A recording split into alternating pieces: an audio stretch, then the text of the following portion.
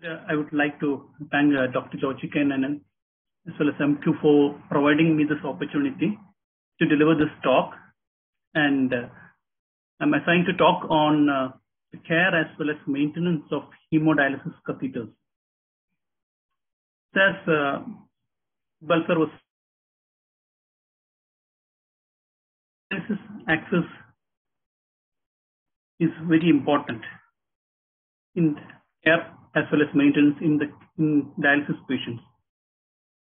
And as you all know, hemodialysis is a life-sustaining procedure. And for performing hemodialysis, you've got various accesses required. The options include AV fistula, arteriovenous graft, and hemodialysis catheters. The access, of course, of choice is a fistula.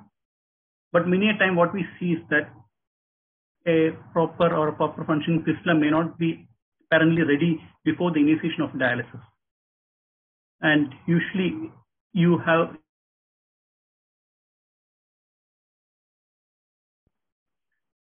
proper maintenance and care of this access is very much important in to prevent any infections as well as to ensure the long-term patency of the access.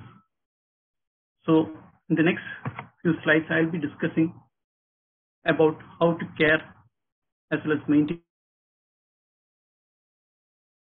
This is just a, you can see that the vascular access initiation in majority of patients tend to be a hemodialysis catheter. So more than 60% of patients usually start their dialysis with a hemodialysis catheter.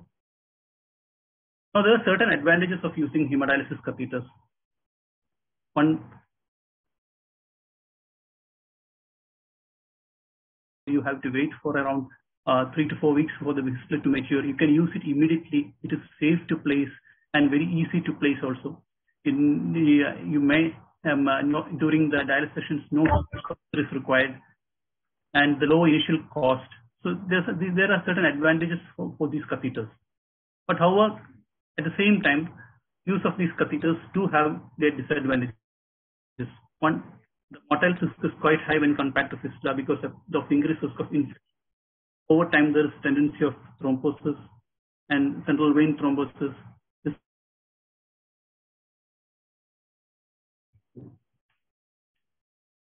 So before going to the maintenance, let me just give you an overview of the hemodialysis catheters.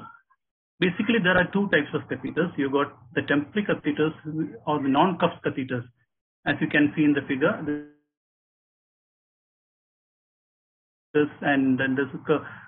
then you have got the curved catheters. Don't have a cuff. They are usually used for temporary use for the initiation of hemodialysis, either for acute hemodialysis or for a patient just as a bridge before you put in a fistula or a pump.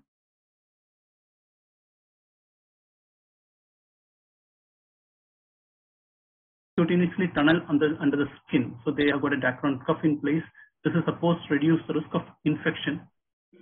So these are the two types of catheters in place. So two dialysis catheters which I already mentioned. This is the curved catheter which you usually use. These are stiff catheters. They are usually used for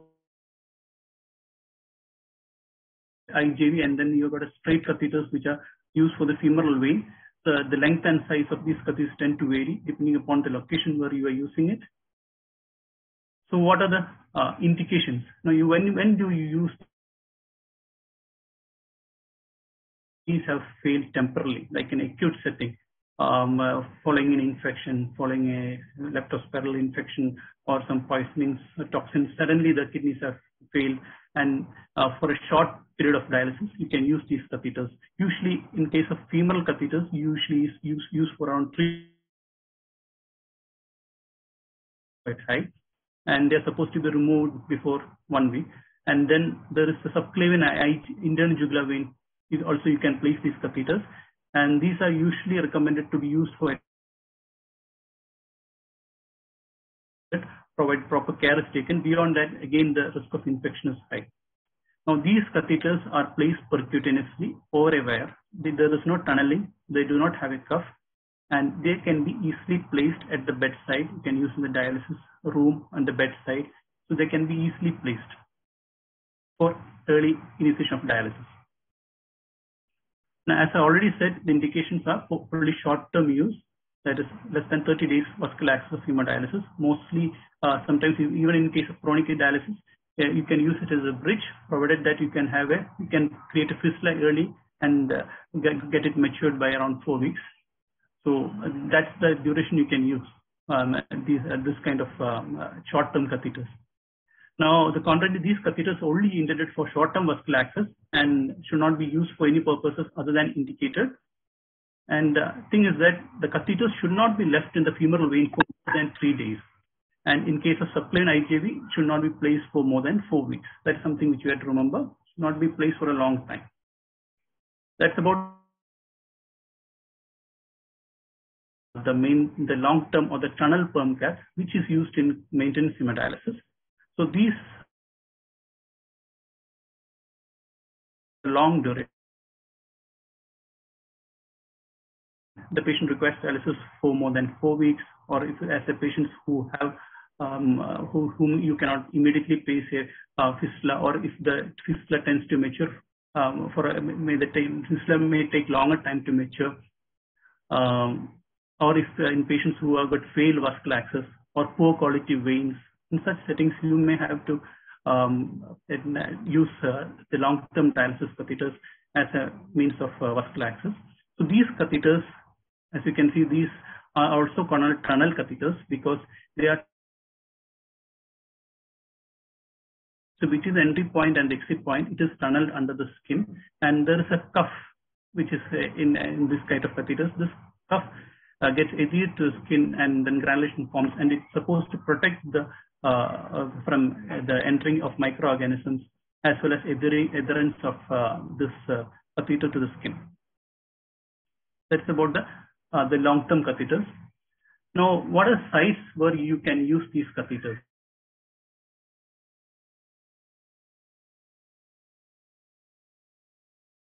Is the right internal jugular vein, because this is in line with the right atrium. It's a straight course. It is easy to put, and there are not much many curves, and you get good patency and with the right IJV perm caths.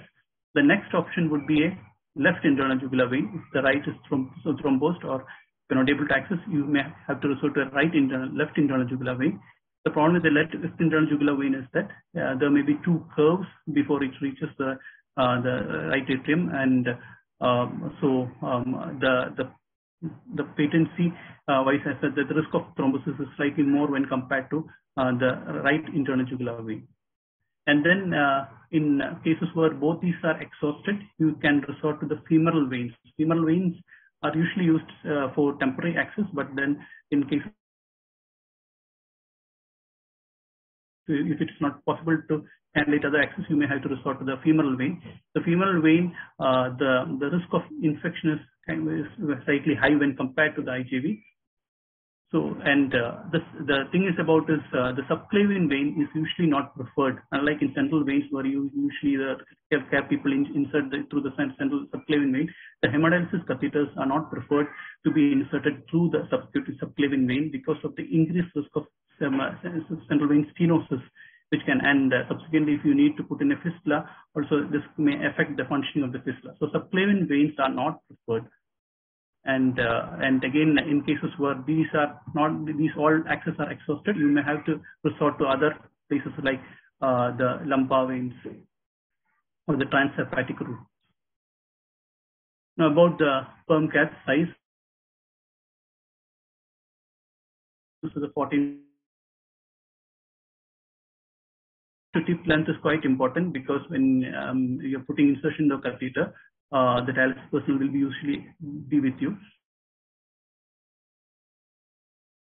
Tip length should be around 23 centimeters, and the left, because there's a longer curve, you should have a 28 centimeters cuff to tip length. And femoral veins, the catheter tip should be located in the inferior navel cava.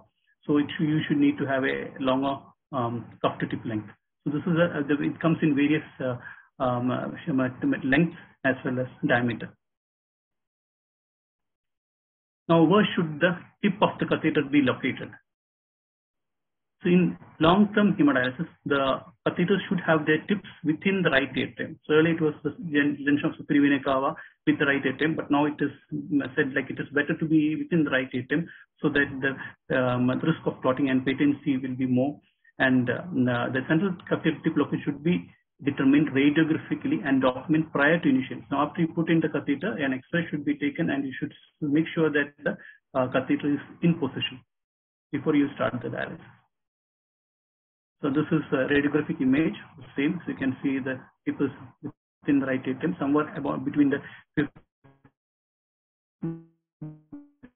to sixth rib space.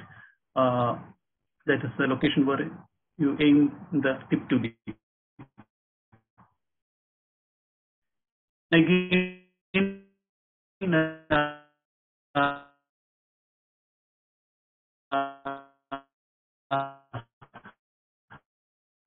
just catheters can be quite same plane. That's the palindrome catheters, and catheters do have holes at the sides also.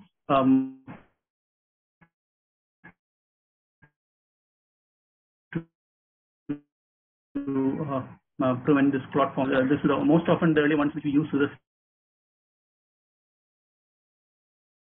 where you got the catheter split the arterial and venous lumen, and of late we have been using the symmetrical tip catheters, which is supposed to have better patency and reduce the risk of clot formation.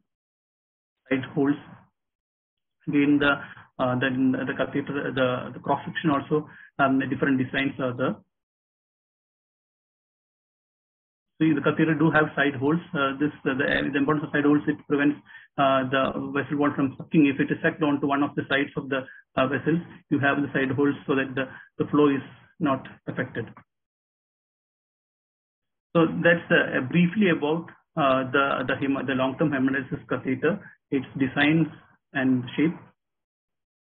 So next is the important topic, that is how to care as well as maintain this catheter for maintaining their long-term patency as well as the reduced risk of infection. So first of all, after you insert the catheter is in place. The next step, you have to dress the chronic hemodialysis catheter. We made sure of fluoroscopy, you made sure the catheter is in position. You need to check the patency, and for this you have to attach a 10 ml syringe with sterile normal saline to each lumen of the catheter, and then you have to release the catheter clamp and aspirate blood through each lumen. Now, once the flow is satisfactory, you have to flush both the lumens with heparinized saline in amounts equal to the priming volume of each lumen. Now, there is these catheters at the hubs. They got the priming volume is written clearly. So according to, it depends, varies according to length and size and as well as the manufacturer. So that is the amount of heparin you need to flush, put inside the lumen. And once you put the required amount of heparin, you have to clamp each lumen immediately. And if you don't clamp it immediately, it can lead to air embolism. This is important. You have to clamp immediately. And for additional security, you can also suture the dressing of the catheter, which I will be discussing. And one thing is that in these catheters which are made of polyurethane, acetone and PEG containing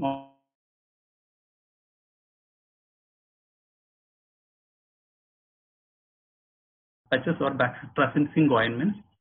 And then you have to, as said earlier, you have to verify the catheter tip location with X-ray or fluoroscopy.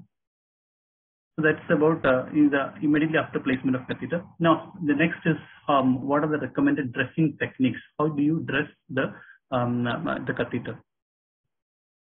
You have to first secure the catheter to the skin using 1 or 2 sterile tape strips. Either you can secure it tape strip. If not available, you can use a pre-cut gauze dressing over the exit side. So you can use a pre-cut gauze dressing which is placed over the exit side, fitting it snugly around 5 cm gauze over the pre-cut gauze and the catheter. and then you apply a cover dressing over it, and the cover dressing over the pre-cut gauze catheter, and leaving the extension legs exposed. And after that, you have to place an occlusive film style dressing. So over the tap, you can use the occlusive film style dressing, either the Tegaderm or the Fixomal dressing you can place over it. So the way to put this film style dressing is you have to cut a 1 to 2 inches slit in short side. So you have to place a slit in the short side occlusive dressing using sterile scissors, and then you have to remove the backing sheet, and then you view the catheter side through the dressing on the skin. So the slit over the catheter hub.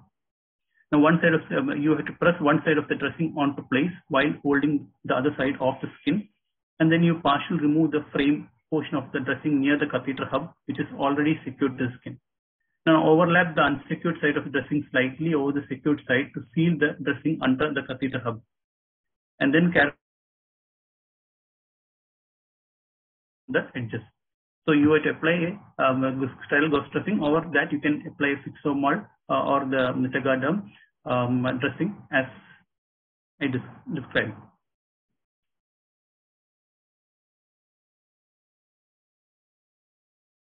Each dialysis, you have you have to access the catheter. You may have to do change the caps of the catheter, as well as dressing has to be done. And the important thing is that these all things have to be done in strict aseptic precautions, and that is very vital to prevent the infections from happening. And the most important thing is a proper hand hygiene. Hand hygiene should be done as per protocol, and you need to have a clean gloves to access the catheter. So you can use access the catheter using clean gloves, as well as remove the dressing, and then you put on the sterile gloves for the dressing changes. Surgical mask is mandatory. When the patient has to wear the mask, as well as the healthcare professional who's doing the dressing has to put in the surgical mask. Once you open the side, you have to look at the catheter exit side. It should be properly examined for any signs of infection, any redness, any discharge, and the dressing should be changed at each dialysis treatment. During each dialysis treatment, the dressing should be changed. And the catheter lever lock connectors do have with end caps attached. So they have got end caps attached to the lever lock, and these should be soaked for around 3 to 5 minutes in povidone iodine, and then allowed to dry before separation. So they should be allowed to dry before separation, and then carefully remove the dressing and inspect the exit site for the inflammation, which I already said. If there is any findings of any inflammation, infection, redness, discharge, the treating doctor, the nephrologist, should be promptly informed. About the exit site cleaning. Exit site cleaning should be done using stick texting, as I already outlined.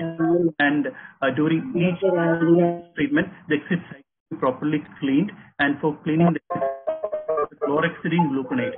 So this is a preferred solution for cleaning the exit site. And the antibiotics should be applied as per manufacturer. And this should be allowed to air dry completely. After that, you have to cover the exit site with sterile, transparent, semi-permeable dressing, or you can use a sterile gauze also. The sterile gauze can be used, or more comfortably, the transparent, semi-permeable dressing can be used. The sterile gauze may be preferred in settings where there is the patients tend to have more sweating, or if there is any discharge or if it's infection, to soak in the fluid, sterile gauze may be tried. Now, about the recommended cleaning solution for the catheter lock or the connectors or end caps, they should be soaked in povidone iodine for at least 3 to 5 minutes before removal.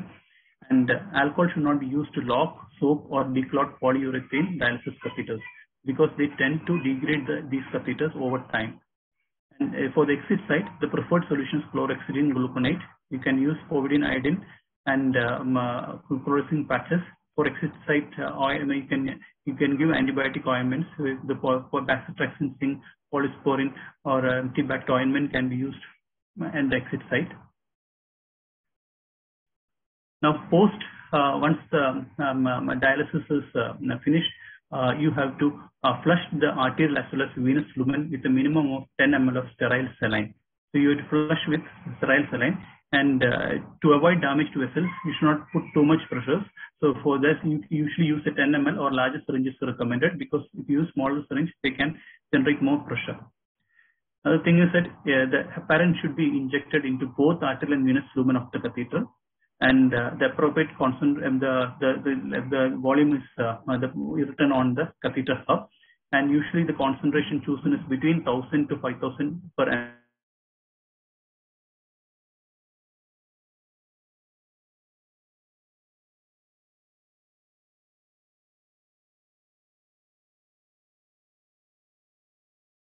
Pressure, and heparin solution volume to lock each lumen must be equal to the priming volume.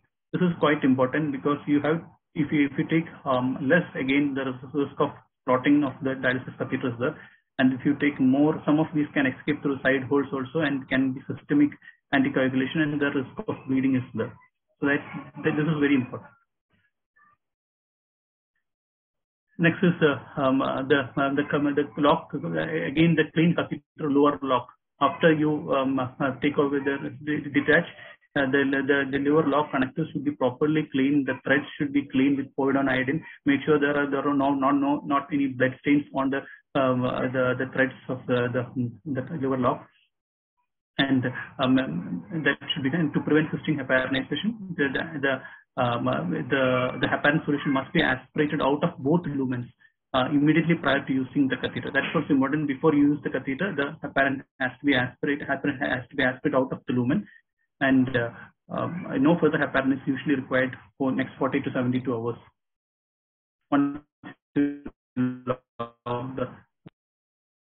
That is about the care, the accessing care, as well as the dressing of the hemodialysis catheter. So what are the things you should assess with regard to the central vein catheters in hemodialysis patients? So this can be broadly divided into following headings. One, you have to have a proper visual inspection, and then you have to assess the patency of your central veins. And then if there is any problem, you have to assess what is the kind of dysfunction that is happening, and ongoing assessment has to be there during the treatment. So prior to step one, that is a visual inspection. So prior to each dialysis session, you have to visually inspect the exit site, which I already mentioned. That's very important. When you look for any redness, any discharge, any swelling, any bleeding, any tenderness, which might be a marker of exit site infection, that has to be noted. Again, you have to look at the patient. Is there any necks or the facial swelling, which may be indicator of central vein thrombosis, and any development of any collateral veins over the chest wall or over the face. And also any concerns from the patient regarding the venous access, any pain or tenderness. Also, you have to look at the central veins. You have to look for the integrity of the lines. You look at the holes or any cracks. You have to look at the cuff location where the cuff has migrated. Many times the cuff can get migrated, especially when you put in a new catheter. The diaphragm cuff takes some time to get adhered to skin, especially it takes for at least 4 weeks. So during that time, the dialysis technician who's taking care should be very much vigilant while removing the dressing and all. Too much pressure should not be applied. The cuff can come out, and it should be done very properly. So the cuff location should be looked into. Again, always say the next is the central vein catheter patency assessment. So you have to prior to you first of all you remove the anticoagulation lock, and then you attach the syringe and open the clamp, aspirate the anticoagulant, and then you discard the syringe, and then to assess the patency you attach another 10 ml syringe and aspirate 3 to 5 ml blood to check for clots and flow. Now, if you don't see any kind of any clots, you have to repeat the aspiration as in that motion 3 times to evaluate the lumen flow. And once you did that, you find there are no clots and the vein is patent, the catheter is patent, you have to flush the central vein catheter. And for this, you attach a 20 ml pre-filled normal saline syringe and flush each lumen using forceful flush method. This is repeated on the other lumen. This will help to assess the patency of the catheter. If there is any problem with the patency or if any clot is noted, you have to look for the reasons for this catheter dysfunction. So, so that once you feel that there is some problem with the flow, or it's not able to flush properly, there is a catheter dysfunction, you have to assess and manage what kind of classified into non-thrombotic as well as thrombotic dysfunction. Now, the non-thrombotic is a kind of dysfunction. If you look at the few possible causes, one is kinking of the catheter. Once you initiate, that's important. So after you put in the catheter, you take an X-ray image to see if the curve is proper. Sometimes there may be kink of the catheter, which may be the reason for the catheter dysfunction. And then there could be cracks or leakage in the central veins. And the catheter may be, the tip might also migrate. The catheter initially may be in position, and sometimes the tip may migrate later. The cuff may come out, or the catheter may be malpositioned. As you can see, it is curved within the lumen. So these are the non-thrombotic causes. So an X-ray will be helpful to identify whether there's a kink or a malposition of the catheter. Once you are ruled out the kinks or the malposition, the other possible causes are thrombotic occlusion.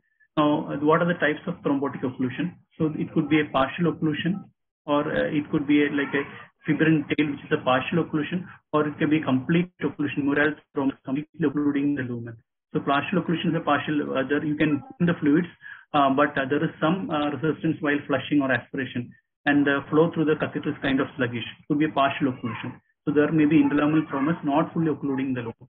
And here there is a withdrawal occlusion where you are able to inability to aspirate the blood. You are not able to aspirate. When you try to aspirate, it is not nothing is done, but you are able to push in fluids. So that is usually due to a fibrin tail, which acts like a valve. And when you try to suck the blood, it doesn't come, but you are easily able to infuse. And there is complete occlusion where you cannot either inability to infuse or withdraw the blood. That's a complete thrombus. Now, criteria which may help to central vein catheter dysfunction. These are some things which you should know. One is if you look at the machine related, the blood flow, there's a decrease in blood flow, or in the blood pump rates, the blood flow rate comes below 300 ml per minute, the rise in arterial pressure, or a rise in venous pressure, and the urea reduction ratio below 65, the efficiency of dialysis coming down. So these are some of the things which might help which may be signs of catheter vein dysfunction. Again, from the patient side, the patient may complain of pain, the bleeding, as well as respiratory distress. So in most of the cases, the cause for low blood flow is a thrombotic occlusion.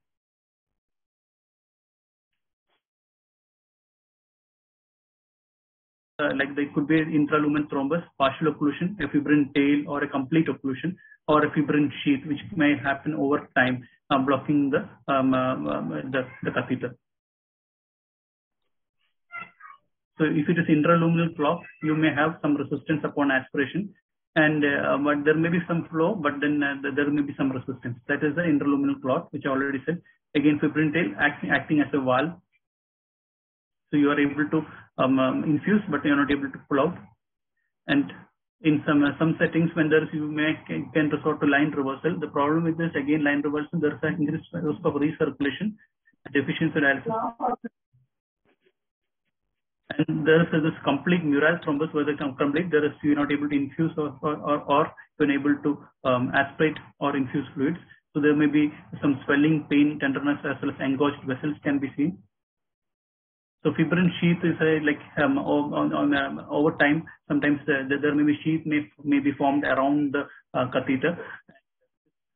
May initially act as a valve mechanism, and then subsequently it may engulf the catheter like a sock, and it may cause catheter dysfunction. Important thing is that thrombus formation can occur within 24 hours. That is, fibrin sheath formation can happen within 24 hours, and this tend to continuously evolve over weeks to months.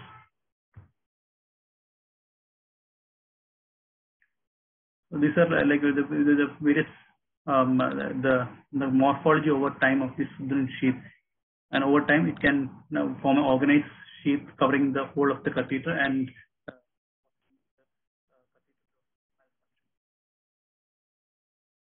So this is when the catheter gets clogged, then you may not be able to continue dialysis, and there are what are the consequences of this this one is the hemodialysis inadequacy. You may not be able to do a proper hemodialysis. The catheter may have the signs and symptoms of inadequate dialysis are the patient may show fatigue, nausea. Things may be the consequence of a catheter dysfunction. So proper maintaining patterns of catheter is very important. In the thromboid-loaded catheters, the risk of infection is higher, and this may promote the catheter colonization and bacterial biofilm formation, causing infection. After this, the thrombotic and non-thrombotic occlusion of the catheter, the next most important complication is the infection. Infections can be classified into the exit site infection, and it could be the tunnel infection, or it could be a general bloodstream, catheter-related bloodstream infection. So if you can see in the picture, this is an exit site infection where you can see redness and some swelling as well as discharge coming out from the exit site. The dialysis person who's in charge should be properly examining the catheter exit site during each dialysis session to look for any signs and symptoms of infection. The signs: swelling, discharge. Again, another important finding is a fever during hemodialysis. Now, the fever during dialysis, unless proven otherwise, it is usually due to the catheter infection and redness over the exit site, and there could be discharge from the exit site. So if this should be promptly informed to the nephrologist, and if the site discharge is there, a swab should be taken for culture, and the nephrologist should be informed. Now, what are the investigations for catheter infection? You can send a complete blood count, and in case the patient is having fever, chills during dialysis, you are suspecting catheter-related bloodstream infection, you have to take blood cultures, both from the peripheral veins as well as from the catheter. And catheter tip culture, if once the catheter is removed, exit site discharge swab cultures can be taken. So these are the investigations for catheter infection. Exit site infection, I already mentioned, there may be discharge tenderness, and swabs should be taken. And usually we may manage with antibiotics, exit site antibiotics, as well as systemic antibiotic therapy. Usually rarely requires removal of the catheter. The tunnel infection is the catheter, the entire length of the tunnel can get infected, and there may be the patient may have tenderness along the length of the tunnel, and there may be purulent discharge at the exit site, and this requires an IV antibiotics, and you can ultrasound, if you take, you can see the inflammation around the catheter. And in some cases, if it does not respond to IV antibiotics, then you may have to exchange the catheter or put in another catheter. And finally, it's a catheter-related bloodstream infection or some systemic bacteremia where the patient may have fever with chills, and this may happen only during dialysis. Other times the patient may be febrile, and there may be, if you are ruling out no other focus of success, and in a patient on dialysis having fever with chills, it most often, unless proven otherwise, it is a catheter-related bloodstream infection, and you have to take cultures from the central as well as peripheral veins. And in many cases, you may have to start antibiotics. And antibiotics for at least 2 to 4 weeks may be given. In a few infections due to few organisms like Pseudomonas and Staph aureus, sometimes you may have to remove the catheter. In other cases, if you can try salvaging catheter with the course of antibiotics and to see for the resolution of the infection. The importance of the catheter infection is that if it is not properly treated, this can lead to infection elsewhere. It can cause systemic sepsis, can lead to osteomyelitis, endocarditis, septic arthritis, epidural abscess. So the infection spread elsewhere also. So the catheter infection should be promptly identified, and appropriate antibiotics and maybe have to be started. Another consequence of this catheter dysfunction or catheter thrombosis over time is a situation called superior vena cava syndrome, where the superior vena cava gets thrombosed, and the patients will have this is clinically manifested as swelling of the face and the neck, as well as collateral veins, which can be very much visible on the chest wall.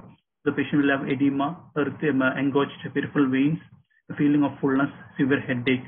So if such a finding is seen in the patient, you have to suspect superior vena cava syndrome, and the proper imaging or angiogram may be necessary to confirm the diagnosis, and appropriate measures have to be taken. So so summing up, I mostly as well as the infection. Just highlighting the few important points. So in the dialysis technician may find patients who with fever.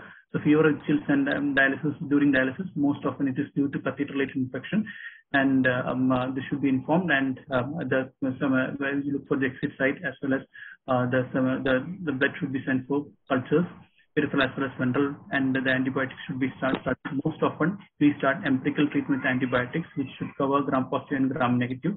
Usually vancomycin and a combination of amikacin is given. And next is in either a thrombotic occlusion or a non-thrombotic occlusion.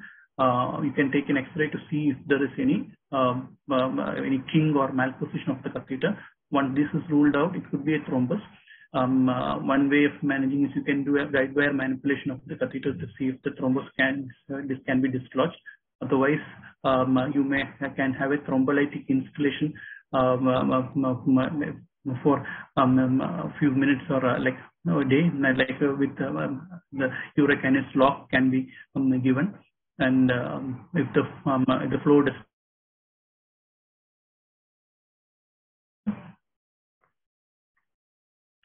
So just in a nutshell, the complications. So fibrin sheath, you can postal saline flush can be used. Thrombolytics may be tried, but most of them it may not respond to the treatment. You may have to remove the catheter, and in some cases, a fibrin sheath stripping may have to be done. If it is a king dialysis catheter, which can be very well be apparent on X-ray, you can manipulate around this insertion site and cut the kink, and release any tight sutures if it is present. And again, X-ray you can identify malposition catheters, so that can be again you can under fluoroscopy guidance you can manipulate and put the catheter back into position. And this is also important. I always look for exposed cuff and the cuff, and so whenever the important thing is that in initial 1 to 4 weeks, there is the chance of catheter coming out is more. Always make sure that the sutures are in place. So we put 2 sutures in the outside. So those sutures should be placed. The sutures become loose or sutures are there. The nephrologist should be informed, and the sutures should be put back in place. And the other thing is central vein stenosis, which is apparent with the facial puffiness and engorged veins of the chest wall. Proper imaging may be required to confirm the diagnosis.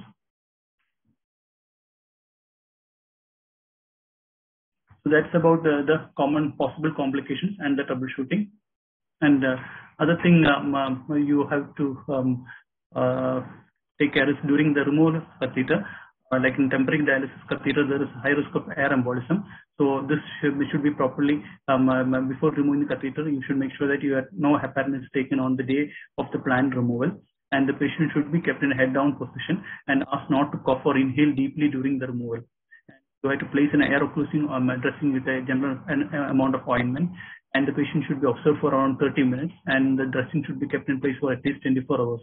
So this will ensure that there is a minimal risk of air embolism after you remove the catheter. And again, the patients will have doubt regarding whether bathing and showering is permitted, and it is important that during the initial first 4 weeks, the exit site should be never be immersed in bath water, and especially in the first 4 weeks should be taken care. The patient the water doesn't come in contact with the exit site. and showering is usually best avoided. And only after the exit site sinus tract has become established, you may, if it is preferable to do showering. And if the patient prefers, it should be preferably done prior to coming to dialysis unit, so you can change the dressings on that day. And in regarding swimming, immersive swimming is generally discouraged because of fear of infection. So that's about the things which you should take care while maintaining the catheter in dialysis unit. Thank you.